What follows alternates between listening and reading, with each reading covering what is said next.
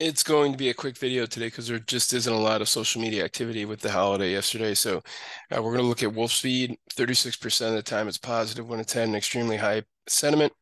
25 times over the last year, negative 0.88. So this is a pop and drop scenario. Then we have MULN. MULN is 2.66. Not a lot of statistical. It's only positive 40% of the time.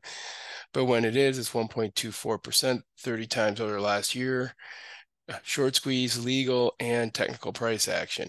Everything else is not really statistically significant. Only a 1.55 Airbnb, Netflix 2.33, 51% of the time it's positive, 0.69%, 41 times upgrade, price target raised, and technical price action.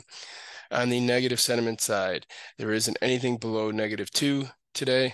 It's just a lack of conversation over the holiday weekend. And Nikkei, crude, Brent, and wheat are the futures with statistically significant sentiment. On the short squeeze, Rivian Automotive, but again, very low volume. Earnings watcher today, we have a bunch of neutral sentiment. AROW Financial Corp is positive. And then the huge Apple, negative 0.29, which is pretty much zero. And Tesla, flat. All right, have a blessed day.